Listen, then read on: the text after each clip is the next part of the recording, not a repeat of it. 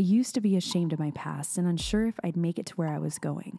But I knew one thing was for certain. We don't end up where we're going on accident.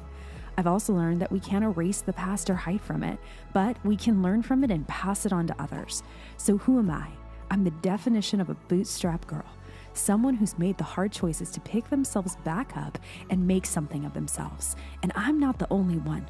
My name is Danisha. I'm a mom, a wife, a professor, advocate, queen of my own path, who's overcome abuse, foster care, homelessness, and raising 5 siblings on my own at the age of 24. And eventually I got a PhD. But something that I learned is that I don't know everything. So here on my show, we're going to be bringing in people who know the things that we don't know. Let's get in and learn on the Dr. Danisha Keating Show. Hey everybody, welcome back to the Dr. Danisha Keating Show. Super excited to have my friend Anna here. We have known each other for probably over a year now through the foster care community, and we don't have any fear of talking about real life stuff. So today we're gonna just talk about whatever comes to mind. And we pre-talked about a couple topics, but I wanna keep that open for her just to kind of talk with what she would like to talk about today and what's on her heart. So Anna, I'm gonna have you introduce yourself. Tell us about yourself, whatever you're comfortable sharing, and then we'll just dig in. Sounds good.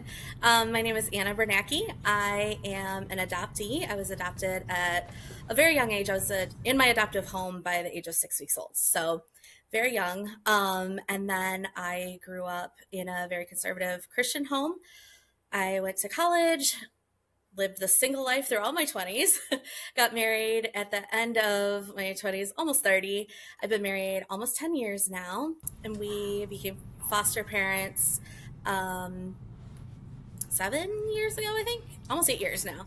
We became foster parents, and then we ended up adopting 4 of our 5 placements. So that looked very different than what I thought it would. I thought we would have 20, 30 placements, and you know, it just God had a different plan for us. So yeah, it's been really cool. When it comes to, I mean, there is a huge stigma between adoption, foster to adopt. Can you tell us a little bit about what it means when someone is in the eligibility of foster to adopt and why every foster youth is not eligible for adoption? So foster to adopt, I think, is definitely misunderstood. You should never enter foster care as a foster parent with the intent to adopt these children. They are always, the goal is to return home. If you are looking to adopt and not do the foster care route and not just foster with the goal of reunification, there are children who have had their parental rights terminated already. And those children are available for adoption. But that's a very different route than traditional foster care. So when you become a foster parent, your goal is to return those kids back home and to work with the families and make that happen. I like that you said it just pretty straightforward, because I think sometimes we try to overcomplicate it and go into too much detail, and some people are like, well, what's the difference? But you know, you made it very, very clear. If there is a child that is ready for adoption from the foster care system, it's because they're no longer, like, the parental rights have been, like, the parents have said, like, hey, this isn't happening, or the system said, hey, this is just not going to happen. Now, when it comes to your experience with, you said you were adopted and you adopted. How different was that? Because that, you're seeing both sides of the same coin in a very, very unique way. I know I did foster care myself, and then I was a guardian, but it was like, oh my God, like, I had no idea that this is what it was like from the parent side. So from the adoption parent side and being adopted, what was that like? What were some of the differences or similarities, and some of the fears, whatever you want to share? So I think for me, I was very sheltered growing up. I didn't know other adoptees. I kind of knew what was told to me about my story, however accurate or not accurate that was. I mean, back in the 80s, the documentation of adoptions is absolutely horrific. There's a lot of things that were documented very false, whether it's an accident or intentional on, one of the biological parent side, who knows? But in going through my adoption, I just didn't know that adoption was trauma. I didn't understand. I had a lot of feelings, right? Like a lot of feelings growing up, but I always associated it with, well, when I meet my biological mom, everything will be fixed. When I am old enough to see my biological family, then I'll see that I belong and everything will be wonderful. And that was not the case for me. I longed for that for so long. I mean, I remember laying in bed at night, just dreaming and creating these like imaginary scenarios in my mind of how that would be and what that reunion would look like. And it wasn't that at all. It was absolutely heartbreaking because I played it up so much in my mind. And then meeting my biological mom and seeing like there was zero connection there, like none at all, which was weird. It wasn't even just a minimal connection. There was just nothing there. And it actually became quite toxic very quickly. And I ended up having to cut ties. And I do regret, like I was very young at the time. I was like 20, 21. And I have a lot of regrets of how I cut those ties. I wish I could go back and do it again. But I have never regretted actually like the outcome of it. It was very necessary for my mental health and how like even just my own growth and development from there. But after that, I really became obsessed with having my own biological children. Like that was going to solve all of my problems then. And then that didn't happen. And so my husband and I went through fertility treatments, and while we were doing that, we decided to do foster care. And I will admit fully, we were naive at the time, and we thought, oh, we will just adopt from foster care. That was, I mean, within the first few weeks of our first placement, I could see these kids and how much they loved their biological parents and how much they adored them. And that went out the window immediately. We were like, we cannot just say we're going to adopt these kids and foster to adopt. It just became very evident that that was very, very wrong. And I fully admit that because I don't want to sit here and look like, oh, well, she's got it all together and perfect. No, I started with that very false narrative of the foster to adopt. And I learned very quickly. So I think that's something that there needs to be, that mind shift within prospective foster parents. And you said something key, though. You said, I'm very honest about this. And I'm taking notes because I'm a note taker. And then it helps me not like, because I'll go 1,000 different directions and we'll end up on the topic of cows. And it's really weird. That's just how life is sometimes. But I don't know why I said that. Anyway, so this is why I take notes. But you said the key, I had to be very honest about this. And it wasn't just honest of like your expectation for fostering, but also you said something else that you're like, well, and then this will fix it. Having a relationship with my mom will fix my emotions or my life. And then, okay, having a baby will fix, not that having a baby, but having my own biological children will correct the wrong of what I went through, because then I will be a good mom. And like, you had to get to this hurt. It's so painful to get to this moment. I don't feel like some people understand that getting to the point of like understanding like this is not going to be fixed by that situation or that person. And I mean, like, I don't know about you, I was angry for a long time. I was like Miss Bitter and like jaded and like there's no good parents out there, every parent has a dirty secret and every dad is a bad dad and every mom sucks. And then it was like, oh no, just mine.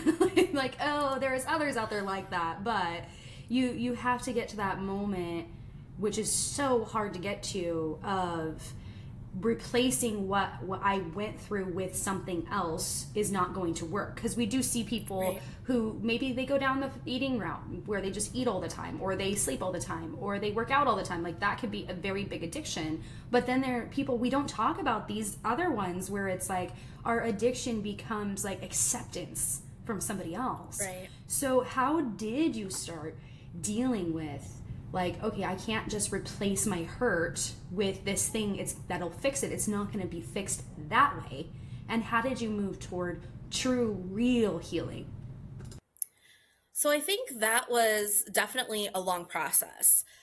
once we started fostering, I mean, I loved these kids immediately, and it was not an easy ride. It was extremely difficult, and we were hit with some very harsh realities immediately.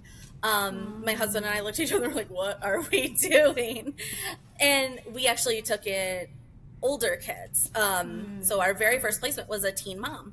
So that was a very rude awakening, and I had never been a mom before, and here I am trying to teach a 15-year-old who already doesn't want to hear it how to be a mother. And it was and that's never a good thing for any. It doesn't matter what your age is, but when someone else is trying to mom you on how to mom, you're just like, what? Yeah. Like, hold up.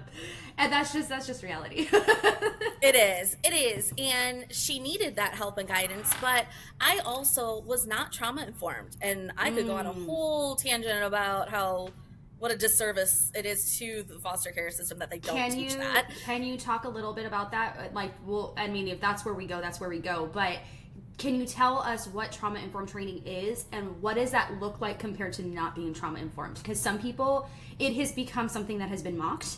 Of like, oh, I'm trauma-informed. It's like, it's the same thing right now that everyone's like, oh, I have anxiety. And it's like, okay, do you though? Like, trauma-informed, what does that really mean? Like, we know what trauma is, and oh my gosh, that's not a trauma. Tell me what trauma-informed is, and what does it look like pre- and post-training?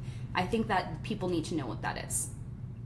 Yeah, so I think a trauma-informed is understanding what trauma does to the brain, to the body, how those responses come out in behaviors, how maybe what we would look at is a tantrum is not a tantrum, and it's something that their brain is misfiring. So I think having that before the training, you're looking at everything on a behavioral level. You're looking at it from typical kids who have not endured trauma, and why would you do that? That is so outrageous. Why? You're too old to act like that, or that's so irresponsible, and who do you think you are? And then once you understand how these traumas are affecting the brain and their development, and even the responses, like body keeps the score, right? Like we can talk about that all day long, and how their body responds to certain, I hate the word triggers, but it's real. How it responds to different triggers. I think that's another word that's overused. But it's very much overused. We'll explain in a minute. Give us a second. But I think that was something that once I understood that, and I was able to take a step back, I was able to look at these kids and say, okay, let's see how we can heal. How can we heal the heart? How can we heal the brain? How can we build that connection? Because at the end of the day, these kids had absolutely no reason to trust me, except somebody told them to trust me. Yeah. Okay, so let's dig into this a little bit. I love this because to me, I had so I studied psychology. We're gonna jump on this a little bit. Triggers are it's the same word as people getting exhausted with the word boundaries right now, where you're like, it's a boundary, I don't, and they're like, oh, get over yourself. I have, and you have heard, we've talked, I think we've joked about this sometimes because we're just like, it's a trigger, and it's a joke, but it's something like, oh, you messaged me at 4:00 in the morning and now I'm triggered all day long because, and it's like your phone was on silent. Like, that's not a real, that's not a trigger, but I want to say this because I saw something yesterday that I was like, you know what, that actually makes sense to me. What triggers Anna isn't what may trigger Danisha. What triggers me might be something when I'm tired and I don't trust the person sitting in front of me, but then it's like I've already experienced a lot of ish before I got to this conversation with Anna. And so now what triggers me is that my phone keeps going off. One of the things that has currently happened in our state is that we're in wildfire season, and it's not wildfires anymore. It's literally people starting them. That is reality for us. But it is like literally our house, we're so far away from all of them, but our house is in the middle between like 6 fires right now. So the fire app keeps going off, and I'm like, I am starting to get anxious. I could have changed that to, now I'm in a conversation with somebody about something totally different. I'm like, you're triggering me. Like you're acting like this. And it's like, the person didn't even speak. Like that's where we see people misuse it, is like they're just using the word as a, I don't want to talk to you, I don't want to see you in person, you're a trigger to me. Now when it comes to a foster youth or someone who has dealt with abuse, what can be a real trigger for them is someone quickly like raising their hand while they're sitting there. Like this happens in classes all the time, where a teacher might like quickly move something or like scream really loud, and the kid's like, oh my God, and like they get flustered. I know for me, it's the emergency apps. That's just a little bit more of a like anxiety ridden. People who quick text, where it's like instead of just taking a couple minutes to put their message together, it's like, hey, what are you doing? I need to talk to you. Hey, and I'm like, well, what's happening? Like, what are we doing? What are we panic texting? What's happening? But then I saw this thing yesterday that kind of changed it a little bit for me. That was like, what is a trigger for you is not a trigger for me. And I'm like, oh, dang. Okay. So I can't rule out someone else's trigger and say that's not a real trigger. But what I can say is if someone is making a mockery of trigger or, oh, my trauma, I'm hearing that a lot, is I was abused. And it was like, how? Like, oh my God, how? And I've literally heard people say things like, well, I wanted this toy and my parents said no. And I'm like, that's not trauma. Like, that's you not getting your way. But trauma, like that when we are on this side of things and we hear these words, sometimes we're like, you did not just say that was abuse. You did not just say that your parent buying you a car, but it wasn't the color, and all this other stuff. Like, we've seen the videos where we're just kind of sitting like, you did not just say that. Like that one, there's this one video from years ago that I remember, and it was this parent buying this girl this beautiful car. Like, oh man, I think it was like, I want to say it was like a Mercedes, like a Porsche or something like super fancy. Like, it looked fancy. It had like, it was most upgraded, and you could tell this dad did not have this money, and he literally bought it for her for Christmas. And she goes out and she looks at it and she's like, are you joking me? You expect me to ride this? And he's like, you could see this was not a fake video. He would, like, the mom was recording it because they were so excited. They had been saving up the entire year. He took a second job to get this for her, and like, you could just see it on his face that he was crushed. And this girl was serious. She was just like, wow, oh. But then there was another video that came out, and I was like, oh, it's the same one, and because it just looked very similar in the way that they recorded it. And this girl comes out, and it is a Honda Civic that's like, it was like 2015-16 that this video was taken, but it was a like 1990 Honda Civic, like not a nice car by all means, like very old. It didn't look great. And the dad's like, baby, like, I got this for you. Like, I know it's not the one that you wanted. And she's crying, and she's like, Papa, like, wow, man, like, you did this for me. Yeah. And she like, well, and she's like, oh, we could fix it up. Like, we could paint it. We could do all these things. And the dad's just bawling, and he's like, I know it's not the one you wanted. And the mom's like, well, which one did she want? And it was like, honestly, a brand new 2015 car. And she's like, Mom, I'll get that later. And there's two responses to this, is that I have literally seen the first girl go, well, my parents were abusive, and like, they didn't provide for me, and they neglected me. And it was like, no, you just didn't get the car that you wanted. Versus the second girl runs around and she's like, do you see how my parents provide for me? Do you see how they try for me? Like, no, it's not the car I wanted, but they did do what they could. And I think that, like, it does make me pause for a second and be like, okay, let me hear you. What did you go through? I'm not going to just off the bat be like, that's not it. But when someone tells me, I like have to watch my face, because I'm just like, huh? Like, that's not... what? And then, we see TikTok. So when it comes to trauma to the body and the brain, tell us a little bit about that. Because I think when people hear, be detailed. Because I think when people hear like, oh, you were abused and it impacted your brain, they think like a brain damage situation. But you're saying like it misfires, it does this. So explain, like, what does that mean when it comes to trauma impacting the brain? I am certainly no expert in this, so this is just all learned things as I've raised my kids, and that's the most important thing. Like, let's talk about it. You do know, You might not have a degree in neuroscience, but you have experience that matters. Right. And I might not have all the terminology and language, but that's okay. Neither do we. So keep in real people terms. Exactly. Right. I think as far as the brain misfiring, I think a lot of times it can be simple things like our tone of voice reminds them and sends them back to a time where someone was really angry or somebody didn't give them what they needed. And one of my kids always looks at me and is like, Mom, are you mad? I'm like, no, I'm just in a hurry. And so I've had to relearn that my in a hurry, like, okay, let's go, let's get things done, in her mind is interpreted as I'm very angry, and she completely shuts down. Right. So now that hurry up and go is completely out the window because now she is shut down, not talking, not responding.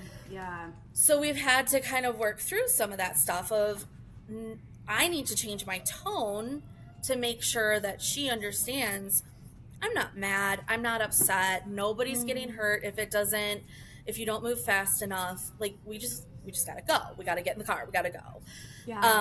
So it can be something as simple as that. It can be, one thing that to this day, my husband and I feel so bad about, but we didn't know. He walked out, he had a broken belt, and he walked out of the room and just snapped it before he threw it in the trash. Complete oversight. And our kids hit the floor. And it was like, and just shaking. And the repair work that it took after that, it was absolutely horrific. It was not at them. It was nobody was angry. We were sitting there watching TV. Like, there was no context around it that was threatening in any way. But that sound was all it took. So things like that, where it doesn't matter what the context is, it's how that action is perceived and the brain responds. And then also the body responds too. And we saw that with the snap of the belt, hit the floor and started shaking. And I think that is very telling how the brain and body work together. We can even see it going to school. School can be a really hard place to go, and it's hard to get out of the car. It's hard to walk in. We found that with the courthouse. We actually chose to do our adoption in a different county than where they came into care so that they would not have to go back to the same courthouse. Yes. And because their body remembers going that first day in that courthouse. So it's I'm like, my brain is like, oh my gosh, because so for the longest time I couldn't figure out, it's kind of like, for people who might be like, I don't understand how those things can be triggering. It would be the same thing as some people can relate to this, is once you get pulled over by a cop, like, you're like, oh God, like, it's like you see sirens and you're like, something bad's happening. Mine is the white vans and white cars that have county logos on it. And interesting enough, it's only one county that it does it with. Interesting. And it's the one that I was taken in. And I for a really long time, I was like, why am I okay with, like, I'm not going to give the specific counties, but it's like, if I was in Los Angeles, it'd be like, Los Angeles County van, like, I can't do it. But if I'm in Orange County, I'm totally fine. And it's literally like, I would be driving to Disneyland and see those cars and be like, what? Well, why? Well, maybe it was just that day. And then I was back in the county that I was taken in. And sure enough, complete panic attack. And I was like, what is happening? And it is our body remembers. It's like, my mind didn't race to it, but my body was like, that is not a safe location. That is not a safe car. And, when I started accessing my files, I went to one of the police stations that we had to go to. And that instantly, like, I didn't feel panic, but I felt a little bit more anxiety, just kind of like, okay, I'm really nervous, starting to get sick to my stomach. And I'm 34 years old. And I was like, wow, that happened when I was 15, 16 years old to, 24 and 26 when I took my siblings in. But our body does instantly go into a remembrance of fight or flight. Like, this is not a safe location. This has never been safe for us. But what I hear, like, someone might be saying as they're listening is like, okay, so where's the hope for us? Like, healing, if we can't look at a car or we can't look at a building without panicking, like, where's our hope? And I do want to talk through, like, healing, because I think that's something that we all experience different at different levels, at different extremes. Some of it, like, I mean, I feel like healing for me has been never ending, but it also has been in spurts where I'll have like seasons of really good growth and then like have to take a couple years before going back to counseling. So for you, like, how, like, tell us more about like the healing aspect, because I feel like there literally is that fear of like, oh, so there's no hope for me because I will always see these cars and panic. I will always be triggered by my triggers. I will always fear a sound from my childhood. Like, what would my hope be in? How do I start the healing process? What should I know about the healing process and all that fun stuff? So I think in relation to my kids and my own story are a little bit different. Because I was so sheltered and I didn't even understand that there was trauma involved with adoption. For me, I really didn't even, my trauma all came back and hit me once we adopted my oldest two. Wow. And I watched them go through the separation with their parents and through the adoption. It ripped open wounds I didn't even know I had. Yeah. So we had already had them in our home for a couple of years at that point. So we were starting to learn to build those connections. But it actually really, it stripped me down as a mom to like nothing. And it was rough. It was really, really hard to parent and also be trying to figure out what these wounds are that I have. Why am I feeling this? Why am I struggling with this too? And what it ended up being at the end of the day is just building those connections with each other. Obviously, lots of therapy, lots and lots of therapy. But I think once you start building those connections and really speaking the truth is I am safe. My kids, for them, they are safe. They don't have to worry about being hurt in our home. Yeah. They are, and that's still like, that's not like, oh, I thought about it, I'm safe, now we never struggle with it again. It's something that they battle all the time. It is continuous. Like you said, healing, I don't think you ever arrive. It is just a continuous, it can be a roller coaster, but it's something that you never arrive to. And I think it's really important to also, I think if faith is a big part of your story, especially with my kids, when I had all of this stuff come up and my wounds were ripped open and everything, there were a lot of other factors too, but I completely walked away from my faith. And I was like, this is ridiculous. I don't need this. I am being hurt. I'm being hurt by people in the church. I'm being hurt. I was seeking that connection from people who were hurting me. And it ended up being just me and my two oldest girls is kind of what it was. It was the three of us going to therapy, working through our struggles, talking openly. I started doing something each night where I would do one-on-one time with each of them before bed. So my younger two would go to bed, and then I would spend, I said 15 minutes, usually ended up being 30 minutes, an hour, or whatever, one-on-one with them. And we would just talk through hard things and be very open. Yeah. And I found that the more open I was about my struggles, the more open they would become too. Yeah. And normalizing that struggling is okay. It's okay to have a hard time. It's okay to miss your biological parents. You can tell me that, and I am not offended. I am not threatened by that.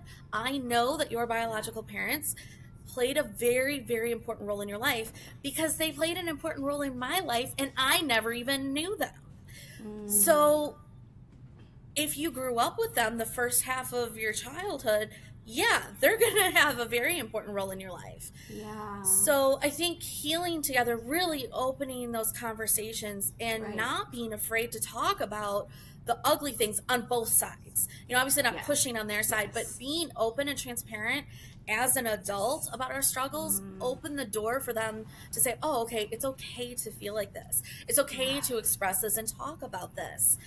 And Yeah. then also through that, seeking, I mean, after I completely rejected God, he put me flat on my face and I had nowhere else to turn. And yeah, You're like, he always calls us back. Yeah. And finding that through him, and really just finding he was my father. And I don't remember who it was. I'm trying to remember who it was. I'll remember as soon as we're done. But a speaker at a conference, and it always goes like that. I know, right? I want to give credit where credit's due, but I can't even think of her name right now. Say it and we might figure it out. Yeah. Well, she always talked about how God is our father. And I think missing that biological connection, which is funny because I never cared about my biological father. I never cared to look for him. I never cared. After my experience with my mom, I never cared. Yeah. But having that, and I had a very present adoptive father, so it's not like I was missing the father role. But that having and picturing God as my father, and when I pray, saying Father, and really putting him in that father role was so healing. And so I don't even, like, I can't even find the words right now. Like, it just was this overwhelming comfort knowing that he was my father. And that was the only relationship that mattered. So I'm glad that we jumped into this because I was going to bring it up with like the trauma around adoption. But I think before we get there, because I want to spend more time on that, because that is a bigger conversation that I don't want to just pass through. And these other ones is like, these are a little safer to pass through these because we're not going to get ripped into, but hey, whatever gets us viral, right? So you said a couple things that I think we really need to sit on for a second. Is first off, we were not hurt in a day. So our trauma usually is a very long period of time that it has happened. Yeah. But it is something that, like, if you have been hurt 365 days, it's not going to take you one day to heal. It's going to take a lot longer than that, especially depending on the degree of the trauma, depending on the abuse type, depending on, you know, your fight or flight, depending on your tools in your belt. Like, me today could probably go in and be like, hey, I'm gonna punch you in the face because you're hurting me, but me then couldn't. But because of the trauma I've experienced, I shut down. So I'm not as strong as I would have hoped today, but that doesn't mean that I can't have that healing. It just might take 2 to 3 times longer to see that, like, oh, okay, I am just in that way. Like, I have... It's almost like a righteous, like, anger, where it's not like a silly anger where I'm like, hey, you're just getting angry to get angry. It's like, no, there's a justice behind why you're so angry with this. But you said this big part. You said, I was seeking connection. And I think, you know, a lot of people are like, oh, she said the buzzword, church hurt. I'm like, let's talk about it. There is this thing that can happen called church hurt. And sometimes it's intentional, sometimes it's not. Most of the time I see it happen, it's not intentional. But what I have found in my own hurt of people where I'm like, you are a Christian, you call yourself a Christian, you shouldn't behave like that. It really came down personally for me, is that I was seeking for family when most people who attend church is seeking friendship. You know, people call me brother and sister. No, they didn't call me brother. They called me sister. They called me daughter. They called me friend. But we call each other like, oh, hey, brother, hey, sister. And, like, I felt like my connections with them were so much deeper. And then I moved to church. And then I moved to second church. And I'm like, where did the friendship that I thought the relationship we had, like, we should be spending our birthdays and Christmases together. And I'm like, oh, it hit me this year that I was like, is it possible that some of what I was looking for in that friendship, like, I was treating them more like family, like real, like, you are my brother, you're my sister, you know, I will fight for you, I'll go to the death for you, I will move mountains for you, which I think happens in friendships, but within what I was actually seeking for was a replacement to what I didn't have from family. And so it was oh, well then why aren't you inviting me to your kids' stuff? Like, I am your family. Like, I'm your friend. We're best friends. Like, I don't understand. And it was, again, they were like, I just didn't think about it. And I'm like, what? Like, that's all I think about is for you to be at everything for my kid. And it's just different that I was looking for this deeper connection that humans can't give. Right. And that's where looking at God and being like, hey, you're this dude up in the heavens, and like, peace out, like, what's going on? Like, why won't you give me a good life? Like, why didn't you give me good parents? I think those are all valid questions that we can take to him, and we can be like, God, I'm angry. Like, I'm angry at you for letting this happen. I'm angry that you didn't step in and intervene. Like, we get to bring that to him, and he is such a strong enough and good God that he's not going to be like, you're mad at me? It's like, no, like, dude, he's like, I know, and I'm mad at it too. And I think that there is this huge thing that we tend to do is we're afraid to be honest. We're afraid to be honest with God. We're afraid to be honest with, if we're in a foster care situation, we're afraid to be honest with our friends, because what we fear when we deeply want this connection, we are afraid of losing what we have. So if I say, hey, if I was adopted in the situation with you and your daughters, and I would say, Anna, like, I'm afraid to tell you that I miss my parents, because what is that fear on the other side? Isn't that you're going to be hurt and be like, oh, but I'm your mom. It's like, I'm afraid that if I tell you this, you're going to tell me to get out. And that now I lose you after I've already lost so much. Right, exactly. And that's the deep-rooted, like, oh, that's why we're afraid. It's not, I'm afraid of hurting your feelings, that we can sit here and talk about it. In my family, and this is something my siblings and I have talked about a lot over the last few years, is we always are like really afraid to tell each other how we feel. And when we do, the reason isn't I'm afraid of hurting your feelings, is I'm afraid you're going to respond the way that I'm used to. And that way that we were in response to, if we took something like that to our parents, it was like we were locked out of the house, we were hit, we were yelled at, we were screamed at for hours at a time. Like, not a 5-minute scream fest, like sat down for 4 or 5 hours and grilled and yelled at and like, don't you move, you can't move from this spot, and like just this. So whenever we were like, oh, we're not gonna go into a 5-hour thing with that, we're just gonna not say anything at all, because that was safer. But as we have grown and gotten away from that abuse, we have found and have had moments where they can take things to me and say, hey, I don't know how you're going to respond to this. And most of the time I'm like, oh my God, it's going to be something so big. And it's never the big thing. It is the little thing that comes first. And then it comes into the big thing. And that's when it's like, oh, you're desiring 2 things right now. You're desiring to be heard, and you're desiring to feel connected. And if those 2 things are missing, you can't ever build trust. But it's something that you said, like, I was seeking connection and didn't even know, like, didn't have interest in seeing who my biological father was, didn't have an absence of a role of a father. But there's a difference. This is where all of this comes down to, is like, there is a difference between having a role of a father and feeling connected to a father. The same with the mother. There's a difference between the role of a mother. Like, congratulations, you're making me breakfast. But do I feel connected to you? And that I think is where a lot of people struggle with faith, is that they're like, I know the role of God, but I don't feel connected to him. That's where we struggle in relationships. We hear when people like have affairs and things like that, where it's like, well, they were they fit the role, but I didn't have a connection. And it's just like, okay. So the little ways that you're saying, like building the connection, and I loved that you said this, is the connection piece literally is just plan for 15 minutes. It'll probably go over that. But ask about their day. Ask about what went well. Ask about things that maybe they're afraid of. And if it goes long, it goes long. And if they say it's fine and then nothing happens, which is really hard for boys to open up on their feelings, and sometimes they don't have an emotion on it. They're just like, I'm fine, and they just ignore it. Sometimes that's very real with trauma and very real with people who go through trauma, is that it's dangerous to talk about how we feel. We know this setup. For sure. And so we just go, hey, and there's moments and seasons where I know I can feel this for myself, is there's seasons where I'm like, that didn't bug me.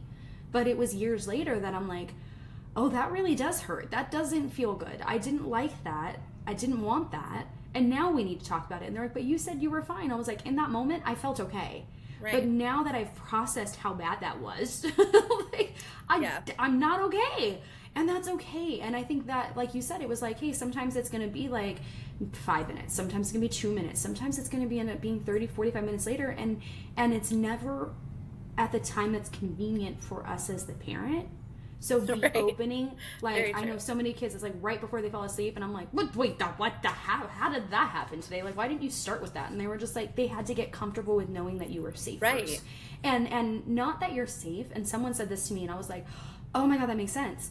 It's not saying, hey, this isn't a safe person. It is where, like, as you're telling someone something, you're reading their body language. You're reading, are they listening? Are they distracted? Okay, so I'm telling you little by little to see how much you're invested before I tell you the real thing that's on my heart. And that kind of shook me, because I'm like, I'm the same way. Like, heck yeah. Okay, so now I wanna jump into the trauma around adoption, because I don't think people really understand why trauma exists because you were adopted. I think that there are some people out there who are like, oh my God, okay. Like, I've seen it in comments when adoptees have tried to share. I see it in families when adoptees try to share. So tell me, what does it mean when you say there is trauma around adoption? I mean, I think at its very core, we look at, you're being removed from your biological parents. I saw a quote the other day that said, if you walk into a NICU and you mixed up all the babies and said, just go home with whatever baby you want, they would be people would lose their minds. I need my baby.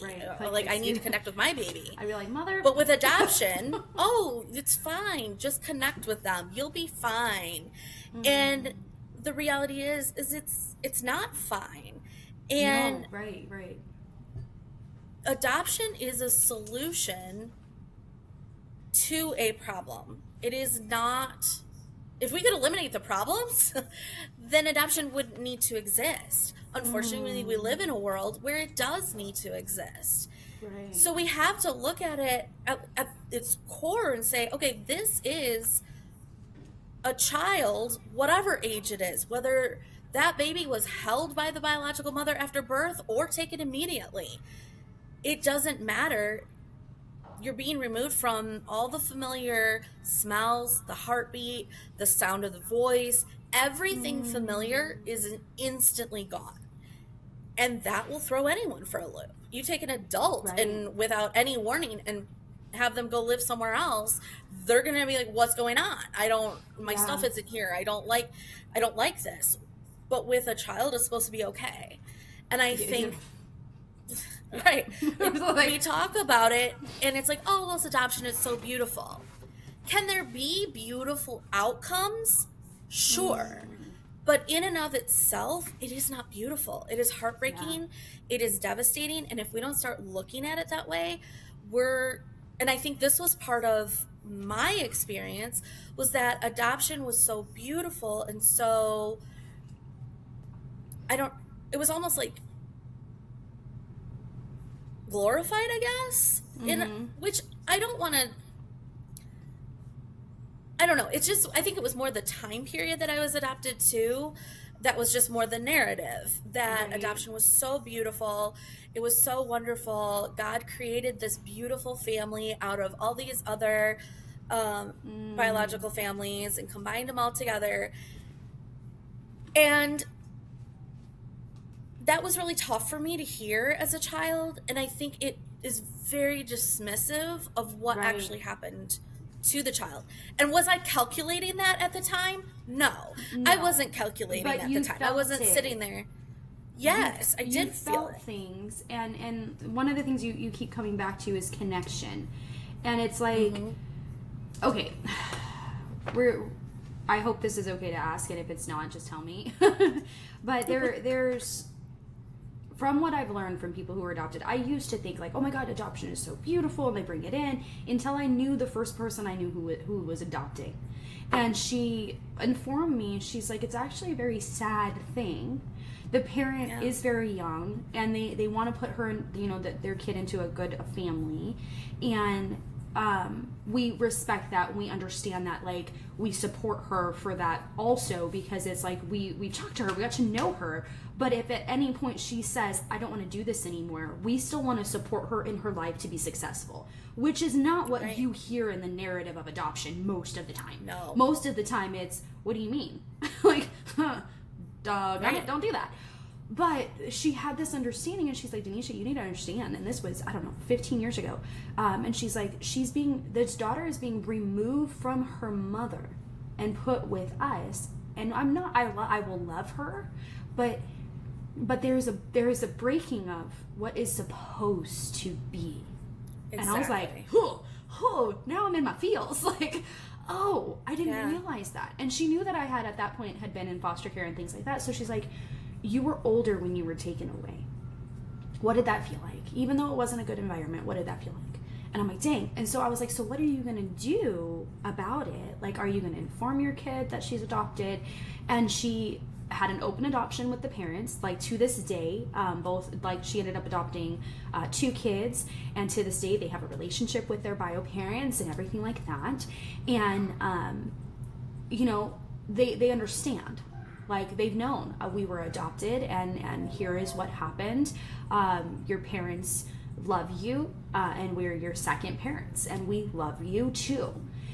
And it wasn't what I heard before that was. It was very much like, oh, that was just your egg donor mom. Like, that was how adoptees were spoken to. And I was like, oh God, like, but what happens when, you're 5 years old, 7 years old, and you're taken into adoption, and it's like, now you don't get to talk about it.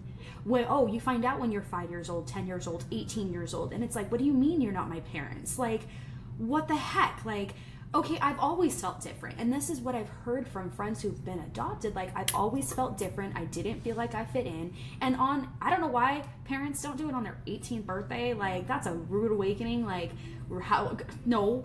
Don't tell your kid for the first time they're adopted on their 18th birthday. No. Like, that's not, like, go have fun in adulthood. Like, that kind of feels like, in my head, I was like, that kind of feels weird.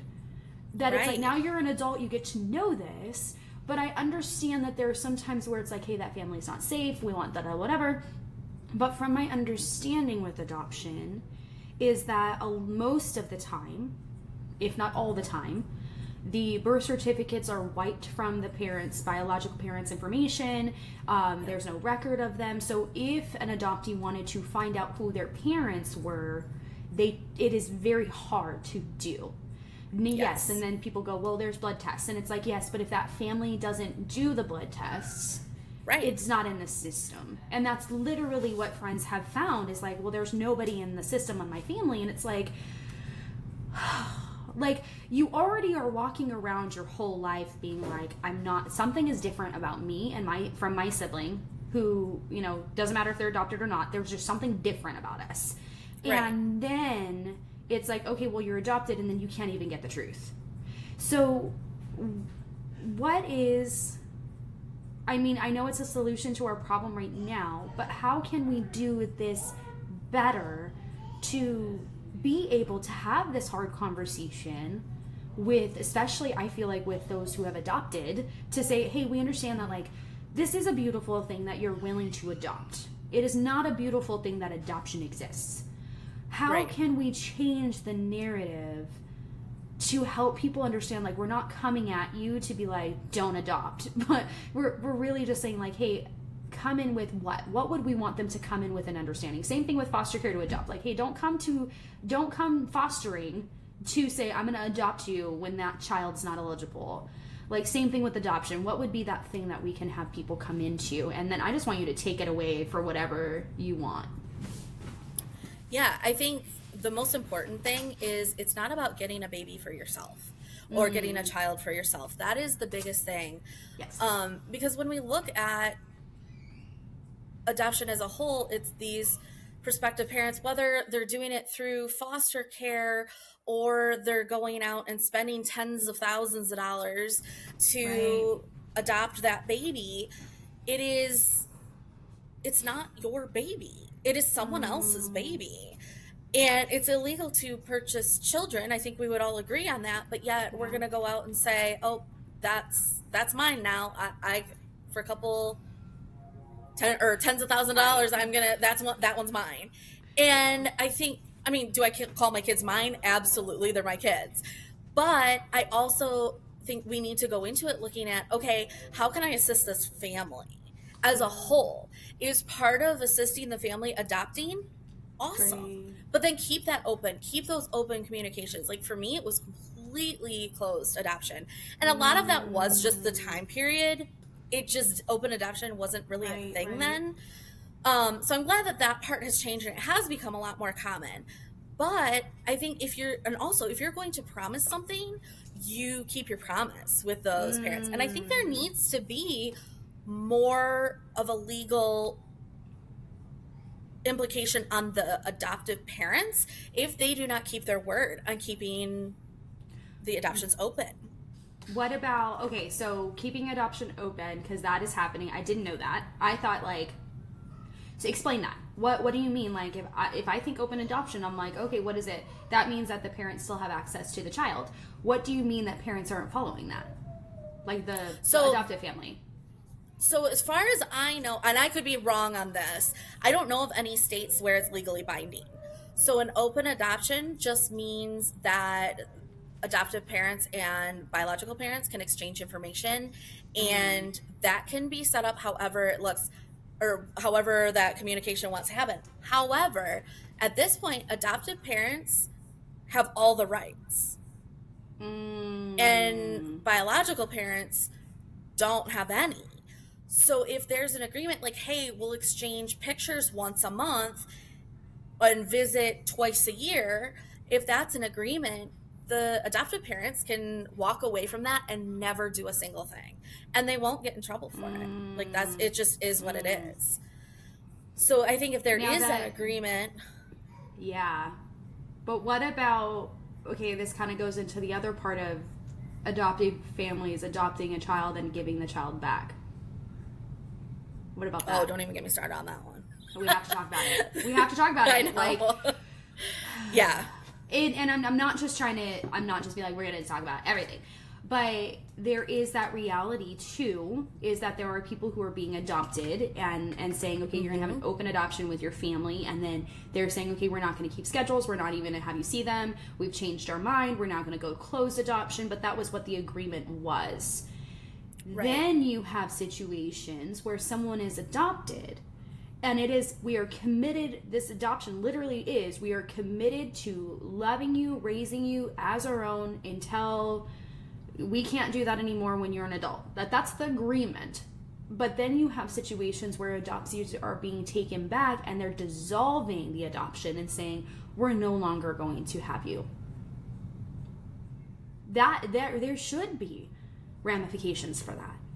You know, absolutely, because this is not, like you said kind of earlier, like, oh, I'm going to pick that kid and then I'm going to walk away. And it's like, that's not what adoption should be like. That's not right. That's not what adoption is. Adoption is the and both, that it's like, I am adopting you, and this is not as rosy and rainbowy as I would love it to be. It is hard and a beautiful thing that I have the means to step in, but you are losing part of who you are if I don't bring that part with us. And I think that's the hard part when you think of adoption. Like, you don't understand that. You're just like, wait, what do you mean that you didn't get to see your aunts and uncles? What do you mean you don't know who your mom and dad is? Like, your parents didn't keep track. And it's like, it's 2024, and I know people in the last 10 years who were adopted, and they're 10 years old now, and the family goes, we don't know who the parents are.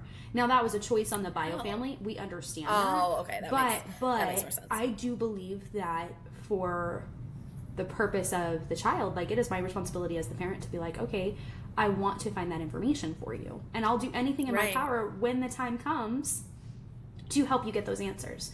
I'm not going to go, well, you don't need to do that. It's like, here's what we do know about your bio family. It might not be a lot of information, but it's like, this is what we know, but we are willing to help you find who they are, and it not be a sting at you as the parent, like, because it's not. Right. But to say, like, hey, I've adopted you and now I want to dissolve the adoption, or I am not going to uphold an open adoption, or I'm not going to uphold helping you get the information, or we have seen adoptees come out and say, hey, I was actually abused by my adopted family, and then cut off because I said I was adopted. Like, I've seen it, and I'm like, oh my God, like, I know. That's heartbreaking, because it's like, you're just looking for answers and you can't ask the questions. So how do we make that better? How can we approach that?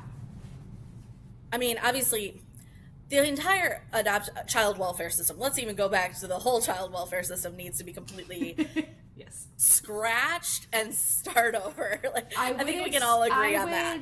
I wouldn't scratch it and start over. I would say, like, we need to first put something in place first, then switch over, because a lot of people hear, like, dismantle it and then start back up, and I'm like, but what about the kids who need it still? Oh yeah, no, and I'm not. We need to, and that's not what she's saying. That's why I'm like, I know I can say this. What we're saying is, like, we need to fix it, but in the current state it's in, there's no good. We need to implement something that would be good, and then take away what's bad, which is a whole uphill battle. But we will fight the good fight. We're trying. Yes. Continue, sorry. And I think, no, you're fine. I think that it's super important to listen to people with lived experience. Yes. I'm sorry, these people sitting in the office who have these degrees, good for them, but they don't understand, and they don't get how all of these different things impact the child. And at the end of the day, it is not about the foster parent. It is not about the adoptive parent. Right. It is not about anyone but these children. What is best for the children? And so I think, first of all, we need to get that straight, get that part straight. And then secondly, yes, it is. I remember going to court the first few times as a foster parent. I'm like, they never even mentioned the kids' names. Yeah. They're not even mentioned in this courtroom. The focus currently is the parent, the foster parent, or the CPS workers, and it has nothing to do with the actual child. And people are like, but that's the whole focus of what we do. And it's like, but our focus is not actually the child. Like, what's their name? And they're like, when was the last meeting you had? Let me get my file. And it's like, look, I know you're overwhelmed, but we have to talk about this. Like, what is best for the child? You don't know, because you never talk to the child. Right. I think in court, it needs to be talked about. How are the kids doing in the home that they're in? How are they doing during visits? Do they enjoy the visits? Are they hard to go to? How can we make this better for the child needs to be discussed. And it just isn't right now. And I mean, that's more the foster care side, but I think also on the adoption side too, it's the same. Parents need to go through extensive training. These home studies are a joke. Where are your fire alarms?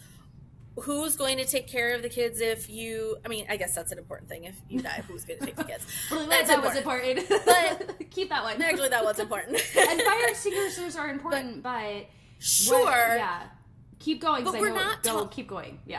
Yeah, but we're not talking about, hey, let's talk about the reality of the trauma that these kids have endured and will endure during the separation. Are you prepared for it? Are you committed to walking through it with them for life? I mean, we are going through something in our family that I have had a psychiatrist look at me and say, you need to dissolve this adoption because that's going to be the only way it gets better for your family. And I looked at him and said, you're fired. Like, absolutely not. How is that better? Because they're not thinking about the child, thinking about our family.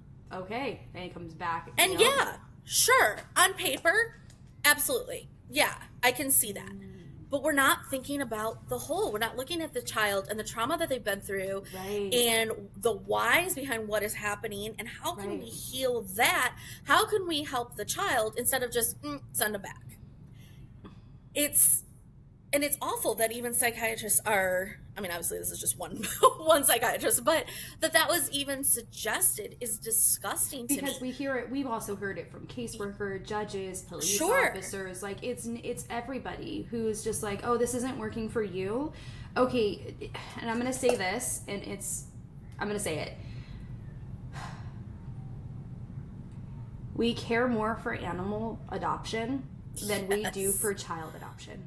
Like, truly. I don't even think that needs to be explained, but I know the internet sucks. There are more people who are like, you cannot just adopt a dog and give them back. That's not fair to the dog. And I've seen people go on outcries for it. And then you hear that someone says, well, the adoption was dissolved. And it's like, wow, there was just so much. And it was just so hard. And people are like, no, it makes sense. I understand. No, we support you. And I'm like, y'all, I get it. I get it when there's some things happening, like this person's physical, and like, but that dog was physical too. Like, right? Why is somebody else getting shamed for for placing their dog somewhere more than someone who's misplacing a child because it got hard? Like, that's part of this, and that's our whole point is adoption is actually hard because there is trauma that still exists. And I was not adopted, but I have had some drama. And I'm like, I was not the most pleasant at points. And I'm like, man, I'm really thankful for the people who said, we're going to stick it out with you. We're going to love you regardless of your tantrum right now. We're going to love you besides the fact that you don't listen to us. We're going to love you and just kind of bite our tongue for a second when you said, hey, I think this really sucks. It's like, I tried to tell you. But I'm also going to love you when you get physical with me. And maybe it's okay, we still are adopting you, but you're not in the home right now because it's better for you to have your own apartment because there's some things you're physically needing to work through. That's different.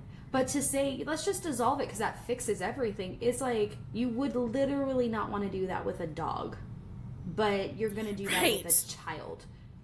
That's what has baffled me. And like, I have struggled with that thought for so long, and I have not said anything about it, but I'm like, we need to be honest. Both, like, I see and understand where people are coming for with animals. Like, you should never get an animal and then be like, okay, well, now we can't have it, like, unless it's excruciating situation happening. Right. But then to be okay, but it's like, how are you then okay with this happening to a child, a teenager, a young adult, where it's like, I know someone who had their adoption dissolved when they were in their 30s. And it was like, what? Yeah, that's they were insane. Just like, it was a way to disown this person. And it was like, that is disgusting. Are you kidding me? And it was really to say, I'm going to hit you where it hurts.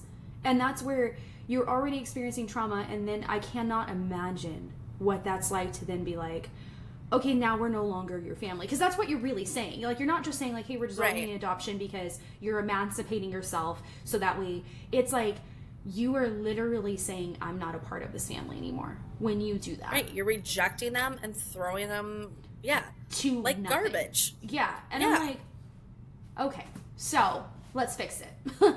So I love that you said, and that therapist was fired.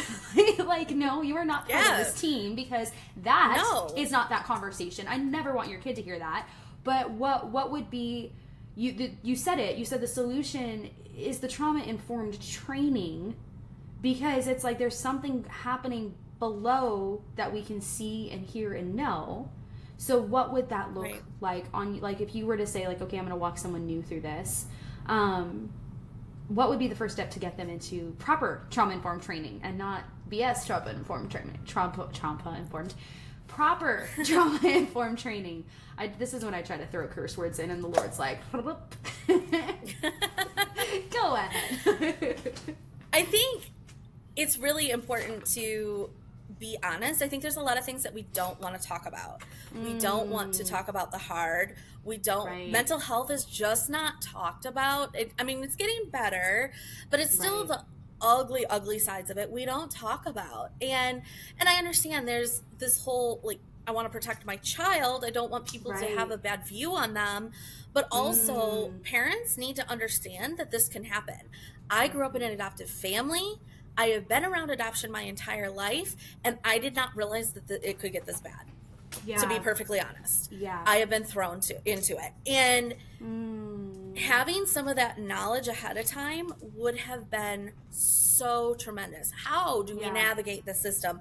How do we access the help that is there? How do we find the treatments? How do we find, because they exist, but it's getting qualified for them, or who's going to pay for it, and how is that going to happen? So above and beyond, yes, trauma care needs to be a part of the licensing process or the adoption process, but also access to resources. Where are these things? Because it's real resources, it's not easy too. Real resources, honest? Yes. Because there's tons of thousands of lists out there that I can Google and be like, resource that I'm supposed to qualify for. Sure. And they don't. And not a single one. And you're just like, they're like, we don't help you. I'm like, yeah, it's not helpful. Like real resources that actually exist for this family. Because that would save hours upon hours for you not to have to dig through. 100%. And we have a huge privilege because my child is adopted and not on the state insurance anymore, and they're on our private insurance. That opened a whole world of options that did not exist. Yes. And that is sad. That should not be the case. And can you share a difference between, because I think people need to understand this. What is it like using a resource that is county supervised versus private practice through your insurance? What are the differences? County supervised, well, wait lists, quality of care. I think county supervised, they're just not, or state, county or state, it doesn't really matter. Either one, they're not paid appropriately, so you kind of get the bottom of the barrel. I'm sure there are some very quality services out there and people who are in it for the right reasons. But I think, and they're more expensive as a whole, through the county. They're more expensive through the county. So to get something affordable is not. And then as a whole, what we're going to say? As a whole, it is very disservice. Like when we were foster parents, there was one pediatrician within driving distance, like a reasonable driving distance, that we could go to. And I hated her. Like, she was awful. The day we adopted, I was like, you're out. Like, we pulled the records and switched because it was so, like, she was just awful. And so I think it's not right. Like, we're treating these kids as like, well, here are the services, but there really aren't. And even if you find the right service and it's affordable, and now you're on a 3-year wait list. So good luck. That was shocking. Okay, so one of my brothers, well, my youngest brother was he aged out in 2021. It's 2024. Okay. We just now got his issues with the state insurance fixed. We think. I believe it. I 100% believe it. It's girl. Yeah. But I could go literally through like my when I was working with employees. When I was working with employers, I could get health insurance and get him on right away. But because he's 21, they luckily, because I had guardianship paperwork, they finally made the exception. But at first they weren't, because they were like, well, it's not adoption. And I'm like, look, it's the same thing through guardianship. Like, it's just it's the same thing. But it was such a struggle trying to, the last 3 years, get his medical stuff fixed. And he's like, what am I supposed to do? And luckily we live around a couple of hospitals that'll take people without insurance, and they do it through the city. So it's like a city program that they have.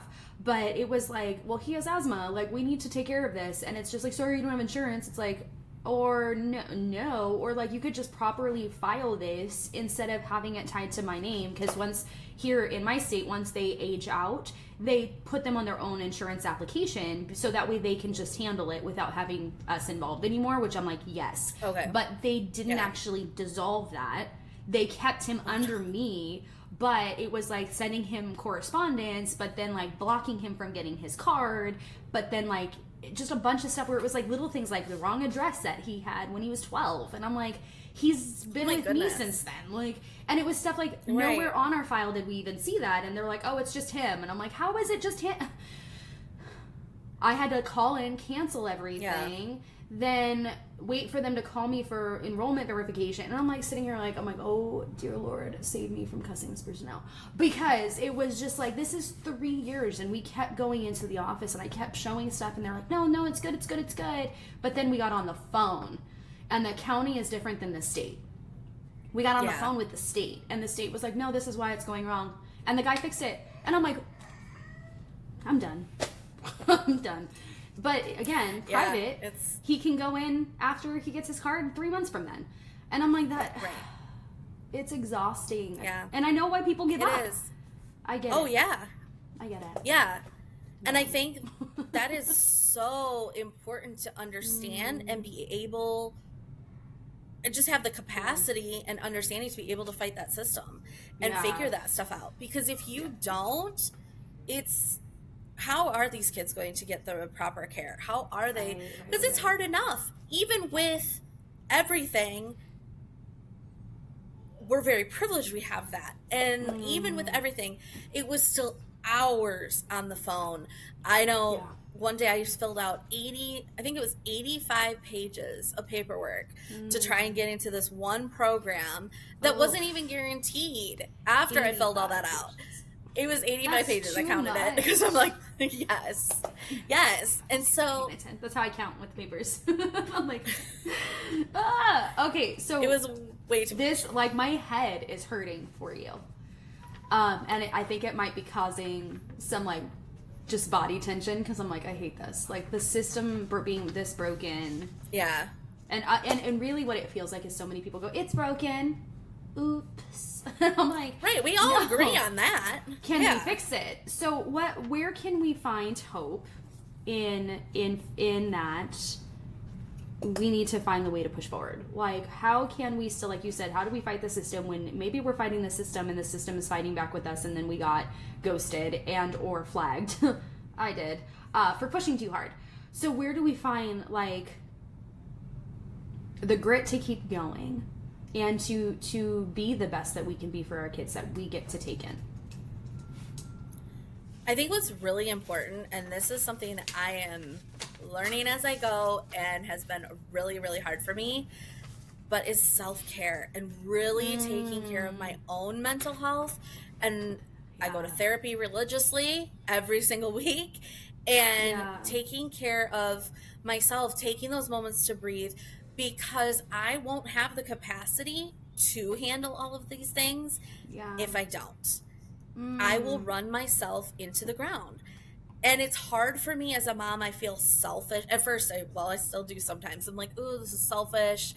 Yeah. You know, if I take this time away, it's time I could be spending with the kids, or they need me. And that both can be true. They can need you, and you need that time too. So how am I being a good mom while fighting through it and feeling like I'm hitting a brick wall?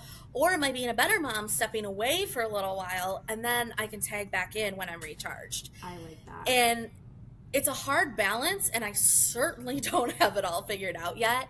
But I truly believe that has been a huge shift in my parenting, is really taking care of myself. That self-care at home, and then really that hour of therapy every week is religious. I do not cancel it for anything. That is my important time.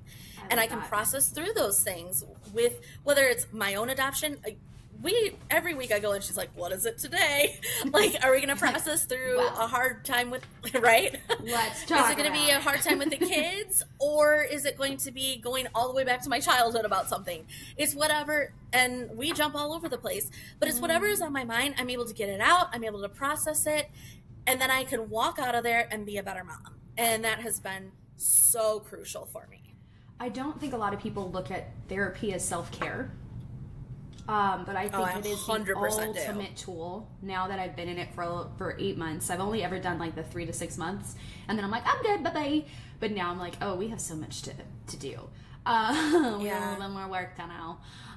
But I think that that's super helpful. And I love that you mentioned therapy, because I think that that is the one thing that most parents, bio, foster, adoptive, we just go, that's not in the cards for me. And it's like, how much more would you feel connected and as a better parent if you can deal with some of the things that you're experiencing emotionally and mentally with someone who Absolutely. who can really be objective and not just like your friend who's Right. like, yeah, you do it. You can do whatever you want. And I'm like, what? Right. Or even see things from a different perspective. There have been times I've walked in and I'm just like, oh, this kid, I can't do it anymore. They're driving me crazy. Right. And we can walk it back and kind of figure it out and take a different perspective.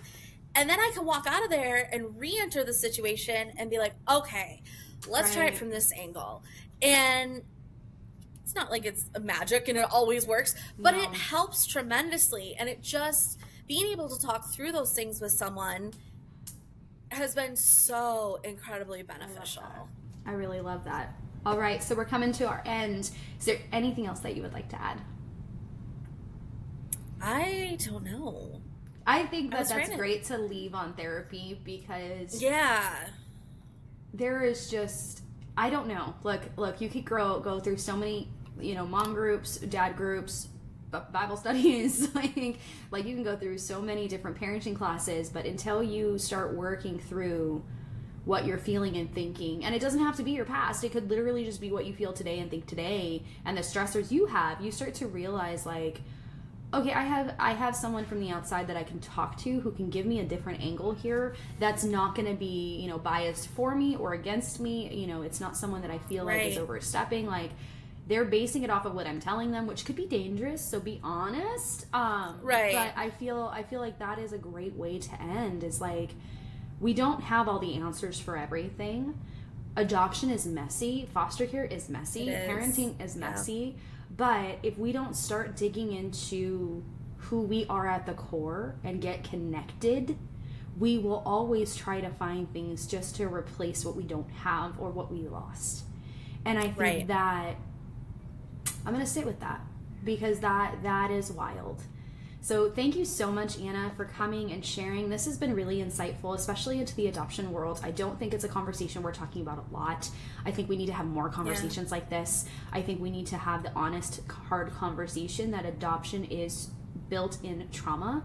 And it is something that it is a very beautiful thing, but it is something we need to go in with eyes wide open and say, thank you for stepping in, but there's more to the story than just that. This is the end of that story. It's lifelong. So thank you so much for joining us. It was great to have you. You guys, if you have any questions, please leave them at the bottom and we will answer them. Have a great day.